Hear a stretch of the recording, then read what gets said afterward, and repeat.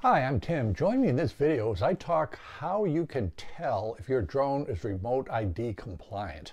Let's get to it.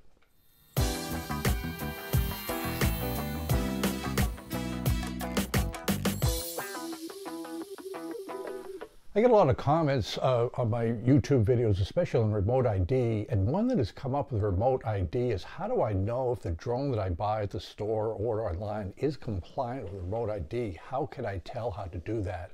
In this video, I'm going to tell you exactly how you can tell. A little bit of background. Remote ID is a new capability being implemented by the FAA. It's a way to track drones when they're flying. There's certain technical information, the location, altitude, airspeed, also where they took off. This is being done in phases. There are 2 dates that you need to be aware of for remote ID. This video is being filmed in April of 2023. The first date is December 22nd, 2022. That was a date set by the FAA where all manufacturers of drones had to produce their drones to be compliant with remote ID. So that kind of happened in the background. So any drone being built today should be remote ID compliant. The other date that we need to know as modelers is when we need to actually follow the regulations for remote ID. That date is September 16th, 2023. From today, April of 2023 to September 16th, we can fly just like we always have. There's no need to be compliant with remote ID, but after September 16th, 2023, all of our drones, RC aircraft have to be remote ID compliant with a few exceptions I'll talk about here in a moment. There are 3 ways to meet this new regulation of remote ID. The first one is to have the manufacturer build it in the factory. As I mentioned, that should be happening right now. After December 22nd, 2022, all drones being manufactured for sale in the United States have remote ID operating in them. The second way is to buy a remote ID module. That's a separate system that performs the remote ID function.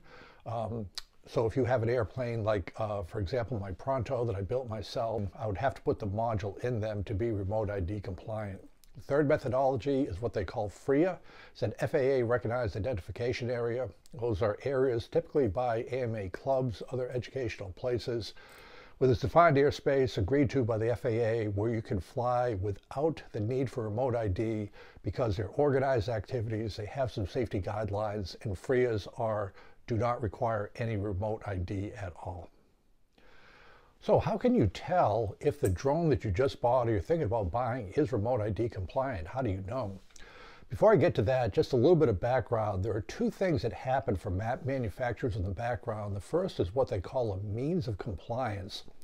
The means of compliance is a very technical description from a manufacturer or engineering firm that explains to the FAA the method they're going to use to meet the remote ID requirement. Once this is approved by the FAA, anybody following this means of compliance will produce a remote ID capability that meets their specifications. The other thing from the FAA, once you build a capability for a drone for remote ID, is a declaration of compliance. This is listed on the FAA website, and it lists the drone maker, the model, and serial number of drones that are compliant with the remote ID. So getting back to the original question, how do we know if the drone that we are buying is remote ID compliant? I actually wrote the FAA this morning with this question. There is a contact us form on the drone section of the FAA, and I gave the questions, and to the FAA's credit, they get back to me in 30 minutes with a response. It'll be pasted in the description, but what I'd like to do is read what the FAA says directly from the FAA on this matter. First of all, for your technical background, the requirement for remote ID is actually in the Code of Federal Regulations. These are all the listings of regulations by executive agencies. Title 14 is the FAA section. Under the Part 89.525 states, no person may produce a standard remote identification unmanned aircraft unless it displays a label indicating that the unmanned aircraft meets the requirements of this part. The label must be in English, be legible, prominent, and permanently affixed to the unmanned aircraft. Then Part B says the same thing for the remote identification broadcast module. You just have to have a label in English, prominent, permanently affixed to the broadcast module.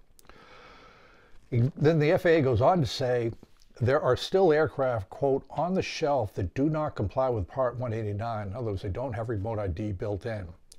After September 16th, 2023, those aircraft must either be equipped with an FAA-approved broadcast module or be operated within geographical boundaries of an FAA-recognized identification area. So that flows with what we said earlier. So essentially, you need the label. And here, let's take a quick look at a label that I pulled off the internet for Skydio drones.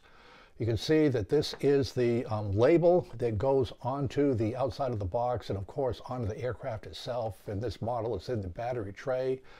It goes back to the declaration of compliance with all the information that proves that this model does meet the remote ID capabilities.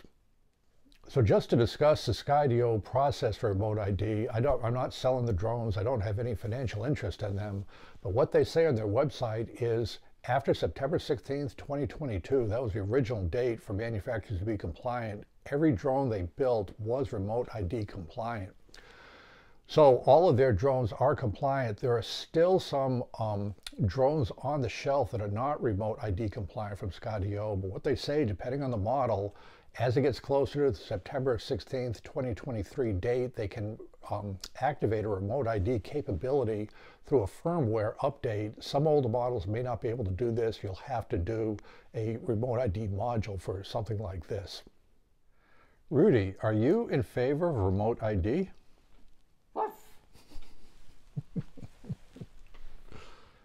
Another subject that comes up with remote ID that seems to cause a lot of angst with modelers are the remote ID modules. What will happen is the idea for recreational flyers, you get a module, you link your registration with this module registration, and that module is something that can be put into any RC aircraft you fly to make it remote ID compliant. The due date for this is not until September 16th, 2023, when remote ID has to happen, and there are very few remote ID modules for sale. There's one for $300 by a Czech company, Drone Tag. However, there's an update from that company, and they have made a new remote ID that is really quite small. They're calling it a direct remote ID. This is a picture of what this direct remote ID looks like. You can see the €1 coin next to it. A euro coin is about the size of a quarter. You can see this is a pretty lightweight system, pretty small, should not take too much power. This is available for drone manufacturers that want to have a remote ID capability for their drones. But this is an example of what is coming out on industry for remote ID capability for modules. A final note on remote ID, remember remote ID is tied to the registration. That's just how the FAA is working it. There are some drones that we do not require to register. They are lightweight drones. For example, this Guilos conversion I did of a Aranca. If the drone or RC model is under 250 grams or about 8.8 ounces, you don't need to register it. So therefore, these smaller models don't need the remote ID. The idea, these models are so small, they just can't cause any damage to anybody with them. So again, under 250 grams, no remote ID required. Thank you very much for joining me in this video. So it's an interesting update on the remote ID. The full text is in the description. I look forward to further updates on remote ID as we get closer to the September 16th implementation date.